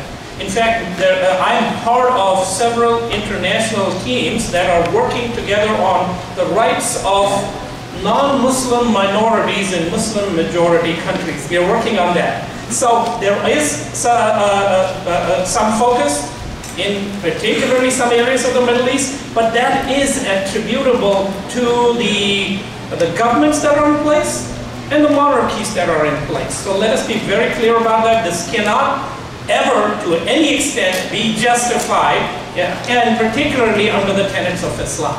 Okay, so that's one thing. The other question, there is a good question about what do Muslims believe about the practice of homosexuality. A simple answer to that, and then a clarification. Okay, homosexuality, according to the divine guidance that has come down to Muslims and through the sayings and the traditions of the Prophet Muhammad, homosexuality is a sin. The important thing for us to remember is, according to the Islamic tradition, one focuses on the sin and not the sinner. So if the same thing that goes against homosexuality, Islam is very particular about adultery. It is about intoxication, about lying. All of those things are considered sins in Islam. But my tradition dictates to me that I go against the sin and ask for forgiveness and compassion and support and caring for any sinner. That applies across the board as an important tradition, and it keeps me humble, I can say, in my dealings, because it tells me that there are sins that I have that I also need to be concerned about. But there is one very important tradition in Islam which says that every single son of Adam, that is all of humanity, is a sinner. That tells me right away that everyone transgresses to one degree or another, and then we are told the best of the sinners are those who turn to the Lord in repentance and penitence. So it tells me I'm not here to make judgment on people personally, but I do recognize what is wrong as wrong, and then try to make sure that I connect with people on that basis. That's one thing, and I guess there are a couple of other questions, but right, I guess there are questions from the audience, and then this gentleman is going around with we'd love to hear your comments. If you have, please go ahead, right? Please stand up and identify yourself, please. Oh yes, my name is Martin Baumgartner.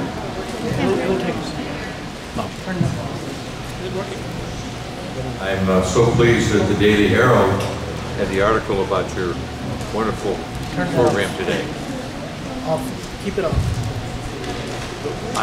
Me personally, I'm confused as to what Sharia law is, and I would appreciate perhaps a brief explanation.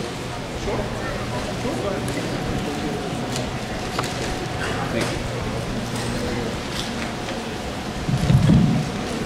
So the question is, what is the Sharia law? Now it's getting hard now. Peacefully with God and peacefully with humanity. Very simple. But sometimes when we look at the word Sharia law, what is the very first thing that comes to your mind when you see or hear the word Sharia law? Degree dictatorial. Theocracy or the punishment system, right? Cutting of hands, all of that, correct? Now it's very important, so let me just give this analogy. There's suppose if people from Mars, if they come down here, right? If there is aliens, and if they ask me the question, okay, Sabir, what is the US Constitution all about? And if I tell them that the US Constitution, it kills people by electrocution, lethal injection, right? The punishment system. That's all I tell them, and then they leave. Am I doing justice to the US Constitution? I'm not, because I left out the breadth and the beauty of the Constitution. Constitution, I only emphasize on the punishment system. In the same way, within the breadth and the beauty of the Sharia law, less than 0.5% deals with the punishment system, the checks and balances that the government has to do with the rest of the citizens. Right? I mean, every citizen or every country has law enforcement. They have the police force, they have the military, law enforcement, right? Checks and balances. In the same way, when you look at the Quran, it has 6,000 plus passages in there. Less than 10 of them deals with the punishment system. The rest of them deals with the wonderful guidance that God has provided to us. For example, when Islam says that there should not be any racism, all of humanity are equal. We should not judge each other by the color of their skin, right? Like Martin Luther mentioned, or Muhammad, peace be upon him, that all of us are children of Adam. We are not superior or inferior to each other. That's part of the Sharia law. Me taking care of my parents or my neighbors, that is part of the Sharia law. Me becoming an active force in the society is part of the Sharia law. Us Muslims inviting you here and feeding you the samosas, maybe it's part of the Sharia law. Alright? When you see us pray the second prayer of the day, we are actually implementing the Sharia law. So Sharia law is not what we see on the TV, that people are committing atrocities, taking the rights of the minorities, or forcefully converting the people. If they are doing that, they're going against what Sharia law came for. Sharia law is a peaceful guidance that God has given to humanity, so we could connect peacefully with God, and we could connect peacefully with humanity. But Sharia law given to Muhammad, peace be upon him, was not the only guidance that God gave to humanity. When we look at the Old Testament, the 10 Commandments, which are in Exodus chapter 20, verse number 3, that says that worship only one God, do not make any images of God, be good to your neighbors, do not lie, do not cheat. We say that that was part of the Sharia law guidance that God gave to humanity, to Moses and his people. So it's very important, Sharia law, it's God's guidance, that it has a personal basis that we can implement anytime. When I fast, I am following the Sharia law. But Sharia law on a state basis, the economic system, political system, justice system, that is only to be implemented in a true Islamic state the way Muhammad, peace be upon him, did. When he implemented, he abolished racism, intoxicants, gambling. He abolished racism, right? And all the things that are there that we are going over the problems. He abolished those problems because of the Sharia law, right? And nobody can force Sharia law on other people, by the way. So Muslims are not here to dismantle the Constitution and have the Sharia law. We are here peacefully as Americans, following the Constitution. So the second part of the question was, what is the similarity between the Constitution and the Sharia law, right? If the Constitution says, democracy says equality of all the races, that's what the Sharia law says. If our rules and regulations, morality says, be good to your neighbors, that's what Sharia law preaches. So at the end of the day, Sharia law is God's guidance. Anyone can abuse any concept. May there be the Crusaders who abuse Christianity. May there be some Jewish people who abuse Judaism, or the Hindus who abuse their concept of theology. And some Muslims, they abuse the noble concept of Sharia law, or jihad, or other Arabic terminologies. If they are doing that, they're going against what Sharia law came and what God's guidance came for. Right? So that's what Sharia law is. Thank you so much. So one quick point again, it's 1 o'clock. At 1:15, I'm going to ask our Imam to call the prayer. Again, if I can have some volunteers setting up for the congregational prayers downstairs, we will have maybe 2 rows here. So once that gets filled up, I need everyone else of our congregants to go downstairs. I also quickly wanted to, before I give it to Brother Kareem, recognize someone here that's very special. Father John Deerhammer, if you could come up for just a quick minute to say a few words. He's a father of the Church of the Holy Spirit, and he came here with his mom. It was awesome. It was awesome. at the number of Catholic hands that went up, and I was amazed that they were so close to the front. Usually they're in the back. So I've thought over the last few days after the election about what we have on our money. Every single piece of our money has a short Latin phrase. What is it? A pluribus unum, from the many one. So I think that's really our task as the days go ahead. From the many one, to live up to that, to work hard to make sure that E pluribus unum becomes a part of what we do each and every day. And thank you very much to Masjid Al Huda for having this day. And also we're very, very happy to have the mosque as part of the Schaumburg-Hoffman Estates Clergy Association. Dr. Khalid Sami works so well with us, and we really appreciate your cooperation and your help. Thank you. Thank you, Father. You mentioned Dr. Khalid Sami. Every person you stand up, he comes to interfaith and outreach. A lot of you guys go in. He's done amazing work for our community, and please recognize him. Thank you. Also, one quick thing. Ali Qadri, can you raise your hand? Ali is back there, and he's doing Islamic calligraphy in Arabic.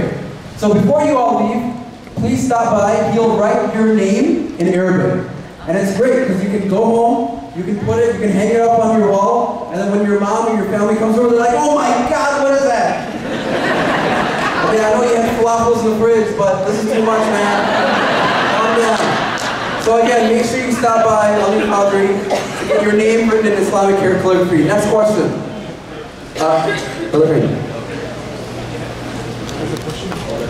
Said, you make a wonderful gesture. You, sir, you make a wonderful this is what I'm from St. James. You are people here. Can you hear me? Is this coming across okay?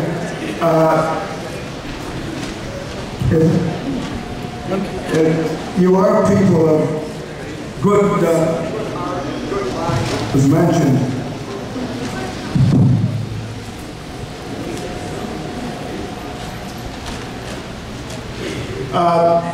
I'm the sort of guy who picks a little bit at words, and I'm just sort of befuddled by what I see as a non sequitur and the logic of Muslims loving everybody of all faiths. And I'm quoting now from the Quran, 1a, aggression in jihad, Surah 66:9 and 9:29a.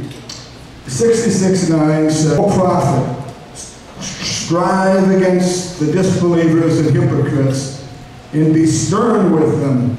Hell will be their home, a hapless journey's end. And then from 9:29a, fight against such of those who have been given the scripture as believe not in Allah nor the last day. And I think, according to what I read, and I've done a little traveling, part of the demonic motivation of the ISIS people is the motivation that comes from a sort of an ignorant acceptance of these sort of surahs here. Can you comment on that, please? Well, hopefully this works.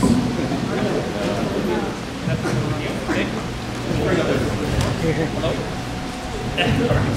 One of these will get the message across. That's fine. This is working. Okay. Well, if I understand your concern correctly, there is a shared concern about how the principles of Islam are being distorted by these folks from, whether it was previously Al-Qaeda and then ISIS. And there's much to be talked about there, but let us understand very clearly that you always have within all faiths a segment of people who tend to manipulate, distort the literal meanings of what is being revealed and then interpret it according to their own distorted perspectives. So we have that serious concern, and we constantly, throughout the leadership and the mosque, try to be aware of that so that our youngsters are constantly exposed to what they need to be looking out for, what sources of information they get that they're understanding from. But there's a deep discussion that we can have, and I'd love to have some offline discussions with you, sir. There was a very important question that is practical, and I thought I'd address that. I'm sure it was a lady in the audience, but perhaps I could be wrong, who said, what can we do to be helpful to Muslim women? I don't want to take that on, because that is a topic that hits home to so many of us. We all have our wives and our daughters. My wife wears her hijab, covers her hair. Our daughter does that. Her own business, but she still has her hair covered. And what I can assure you, and perhaps this is you need to hear that more from our women than you do from me, but let me assure you that the last thing that Islam does or teaches me is to oppress our women. In fact, one of the things that I'm constantly accused of in my dealings at home and in my interfaith work is you just put women up on too high a pedestal, is what they always tell me, because that's how we have been brought up, that women are to be respected and cared for, loved, and do everything possible to make life easy for them. Anyway, so there are a couple of things that you need to keep in mind. These days, it is getting rougher out there for Muslim women in their scarves and hijab to be out there on their own. My wife has faced comments, and you heard about reports where most distressingly, there was this man in the south who approached a woman wearing a hijab with a lighter and said, "You yank it off right now or I'm setting you on fire." And she made the right choice, and she just didn't go ahead and have a fight with him. So we have those concerns. So what can you do, my dear friends, out of your concern that you have expressed sincerely? Know that there is that tension that our women, your sisters in American life, are facing. What can you do? The next time you see somebody who looks like a Muslim, somebody who's covering her hair, give her a smile. Give her a smile of acceptance. And if you can approach, and I say that with emotion, because just a couple of days ago, my daughter came up to me, and she was in tears because somebody had approached and done just that to her. That little gesture that comes up. When people say, hey, we are not all bigots, we are not all racist, we don't think you are out there to kill us. Just that little gesture of a smile. And if you can approach and have a talk and say, we are in this together. And now you will notice that there is so much misunderstanding. As they have made the announcement for the prayer, there's a question that is often asked, why are women separated in the mosque?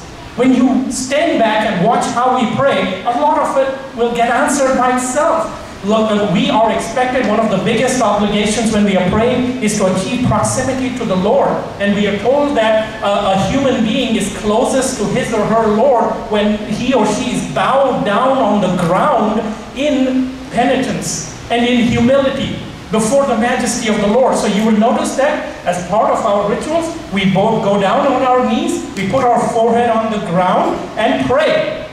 Now, in that position, ladies will understand, but the young ladies, you have concern about what can be visible, right? When you're down there, you're bowing down on your knees, and your shirt goes up, or your skirt gets misplaced. There are all those practical considerations. So you will notice that we respect our women. They have a place up there, and they are welcome to come down here, but as part of the prayers, they are, in a sense of modesty, praying by themselves. So that is one of the explanations you need to keep in mind, where there is no denigration of women. So I end with that, and I know we are running out of time, but ladies, I'm remiss if I did not remind you of this obligation. As you leave here, this was not just a meet and greet and go back and forget the obligation, right? Yep. So please take this on as a serious commitment that you have made to us as fellow Americans, that we will go out with the understanding that we are in this together, that we are people of different faiths, we are the strength of this country, and that we will hold hands and we'll stand up to the divisive forces that are out there and let them know we will not let this country be divided. We will stand together, proud in keeping this country great. Thank you so much. Beautiful. Thank you so much. There was a beautiful question about the separation. They have 2 flat screen TVs up there, man. Look at this. It's awesome. But anyways, we're going to end with one final question, and it's not the end. At 1:15, our Imam is going to give again the call for prayer. I need all of our congregants that are here to go downstairs. We're only going to have 2 rows here, and everyone is going to go downstairs. Make the accommodations against the volunteers downstairs. We're going to end with this question, but after the prayer, please do stay. We have the calligraphy, we have the info booth. Afterwards, he's going to be here, Brother Kareem is going to be here to answer any other questions. We have a whole bunch of index cards. Again, we only expected 10 people to be here. We got 500. So again, we'll end with this and the call of prayer. And parking.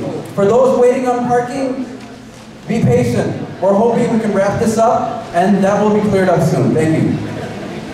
Right, so the question that was asked, I will just add to the wonderful answer about the passages that speaks about fighting in the Quran. It's very important for us to know, just like there are passages in the Old Testament that deals with fighting in the context of war, there are passages in the Quran to fight in the context of war. Very, very important. And anyone can abuse any passage from the Old Testament or the New Testament. May that be the groups which are fighting up there. May that be KKK. May that be the Jim Jones. May that be the Baruch Goldstein. May that be the RSS. May that be the Buddhist monks for abusing their faith and committing atrocities. They don't speak for their faith, and definitely the misguided groups, they do not speak for Islam. Really quickly, before you go down, just a correction. Hopefully I didn't misstate it, but when we call the call for prayer, you guys are more than welcome to stay where you are. You can hear it, and then you can watch us pray as well. So just for the record, hopefully I didn't mistake that, sorry. Second, very, very important. Muslims in the USA, we are not angels, but when it comes to the statistics, we are one of the most peaceful people in the USA. When it comes to the educational level of Muslims, when it comes to the charity that we give, when it comes to the crime rate that we have, one of the least divorce rates that we have, Muslims are one of the model societies in the USA. In fact, according to the FBI, from 1985 to 2000, Muslims committed the least acts of terrorism in the USA. Number 1. Number 2, according to the Washington Post, there were 365 acts of violence or mass shootings in the USA last year. Only 3 of them, when I say only 3, every single one of them, we should cry for it. Every single loss of blood is sacred, we should cry for it. Only 3 were attributed to the Muslims out of the 365.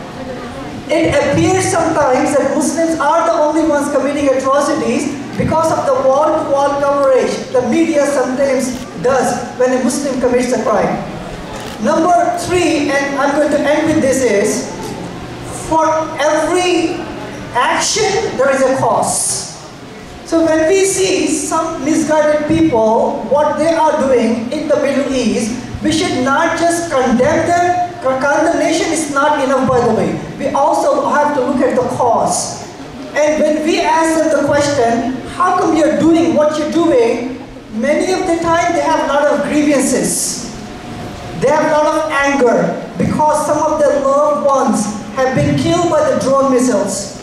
Maybe the foreign policies are instilling dictators and supporting the dictators over there. So all of these things are having a mindset of fear and anger and vengeance that leads to violence. So not only the Muslims have a job to play in reduce what is going on up there, all of us, by exerting our effort on the foreign policies to make them much more even-handed. So that would be, I would say, a very important way that all of us could contribute to lessen the effort up there. And so all of us are involved, not just the Muslims in there, inshallah. Thank you so much. So really quickly, I know someone may allow me. Ladies and gentlemen, I've done these things for decades, and there are incidents like these that just, at times you wonder if you're making any difference. You know, but then you have these inspiring moments. This young lady next to me, she comes up to me and she just brought me to tears. I told her, why don't you convey what you told me to the rest of the audience? Oh, thank you so much. This is really not what I meant to do, but I just wanted to say that if I meet this wonderful man's daughter on the street, you can rest assured that I would look in her eyes and give her a hug, and she would know that I would see who she is, because to me that's the most beautiful part of life, and that's my religion, to look at someone and see what's in their heart and share with them. Is that what I said? Perfect. Ladies and gentlemen, this is your America. This is our America. This is our humanity. May the Lord bless you, my young lady. And this story about Shirley, we were on the phone together. She just recently suffered a stroke, so keep her in your prayers. And she was mentioning near the tail end of our conversation, she's like, I can't pronounce your name, you know? And so I said, just call me Sal, call me Cousin Sal. And she's like, okay, I'll see you on Saturday, cuz. I was like, she is so cool, I can't wait to meet her. So again, now we're going to make the call for prayer. We need everyone to be seated, and go ahead.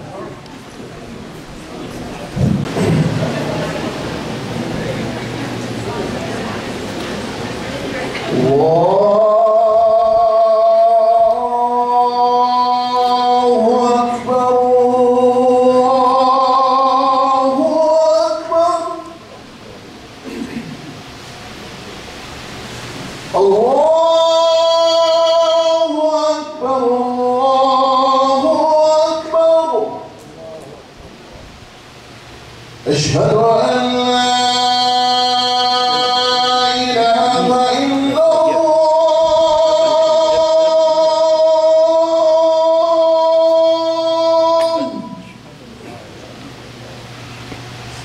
أشهد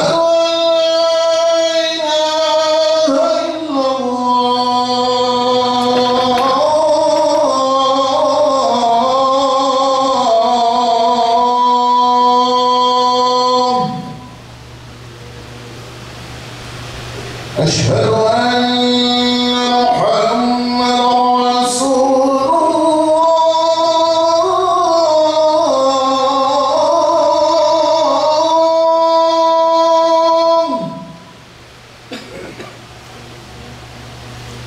أشهد أن محمدًا رسول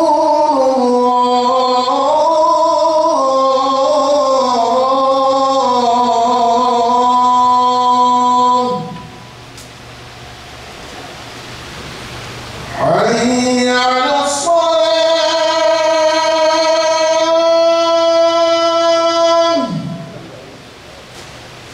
حي على الصلاة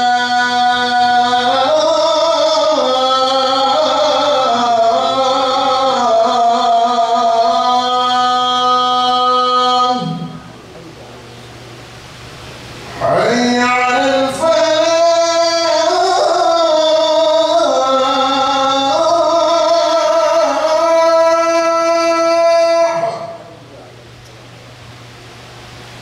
حي على الفلاح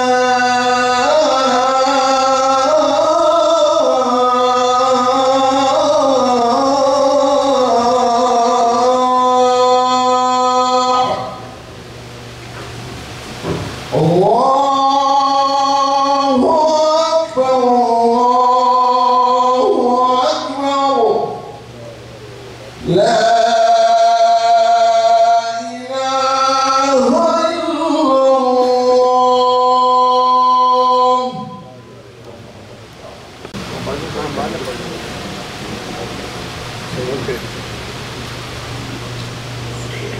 ये सुनने से शुरू कर दिए भाई साहब, सुनने से पहले बिल्कुल जो है नहीं वो शुरू कर दिए लोग शुरू कर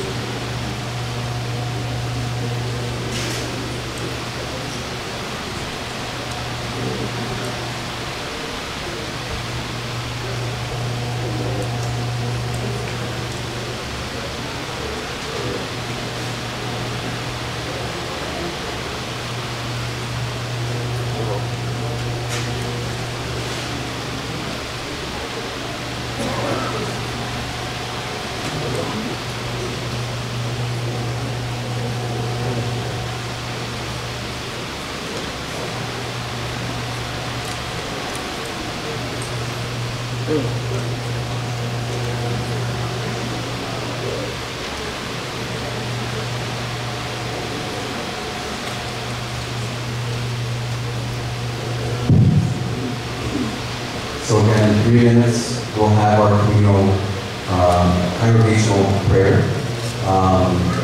This happens in every single mosque again in the nation, in this town, in this world, right? Is that call of prayer that we go to 5 times a day. And we are all currently facing the Kaaba. We're facing the Mecca, right? And again, this is, yeah, that's it. So again, in about 2 minutes, we'll have prayer. And again, when it comes to Q&A, guys, if there are any questions, please do come forward. We will have folks, and also the individuals that are parallel parking, or sorry, double parked, please rush to your cars as well. أشهد أن لا إله إلا الله أشهد أن محمدا رسول الله حي على الصلاة حي على الفلاح قد قامت الصلاة قد قامت الصلاة الله أكبر لا إله إلا الله. Please make your lines straight, join shoulder to shoulder and turn off your cell phone.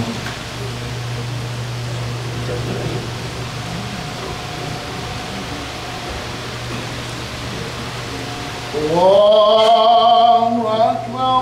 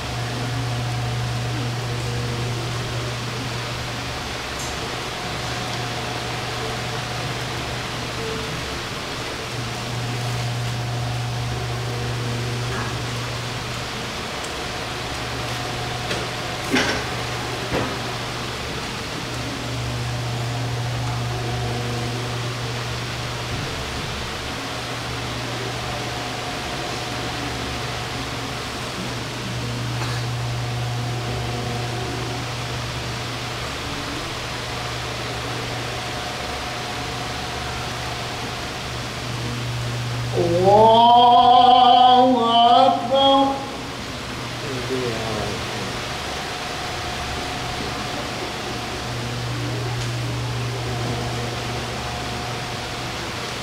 سمع الله لمن حمده الله أكبر.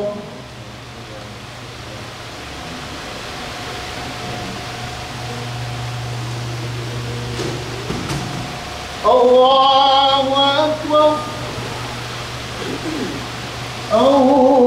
الله أكبر.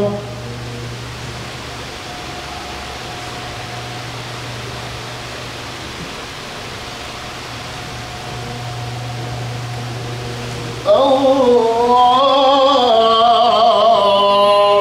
أكبر.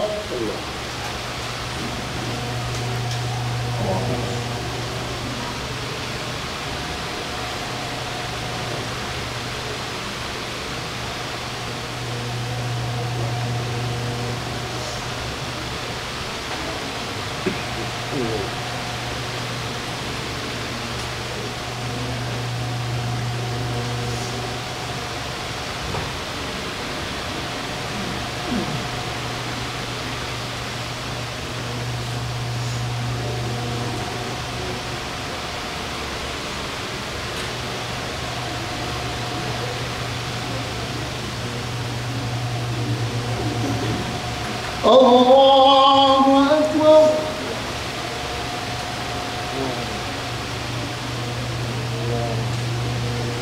سمع الله لمن حمده الله أكبر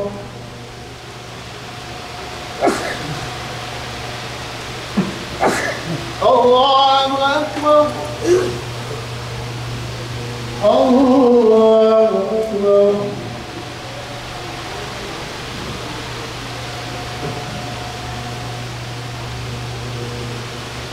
الله أكبر الله أكبر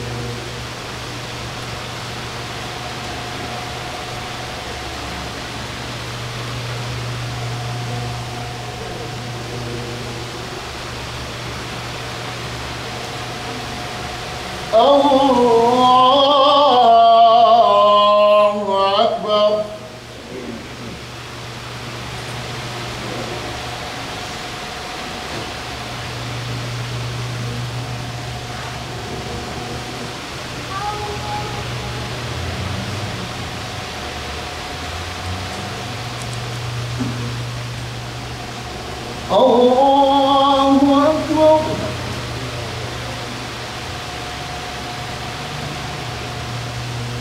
سمع الله لمن حمده الله أكبر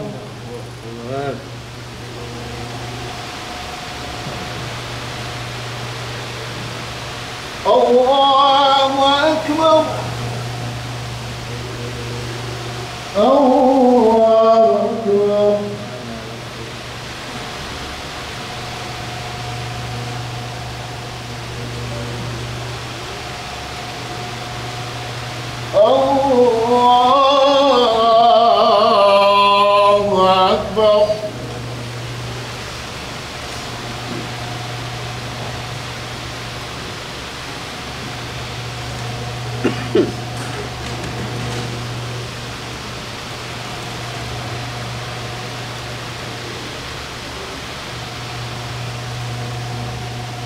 الله أكبر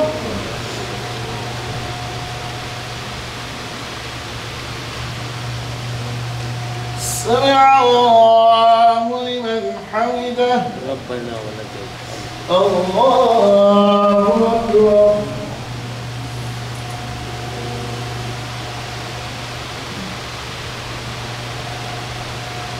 الله أكبر الله أكبر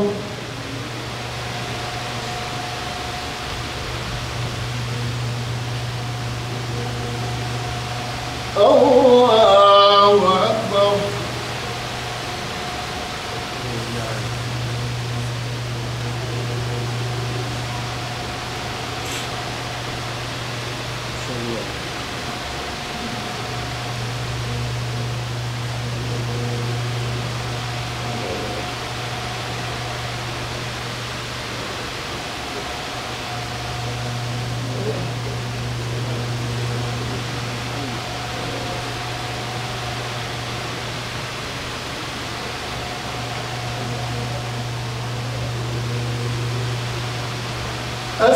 السلام عليكم ورحمة الله.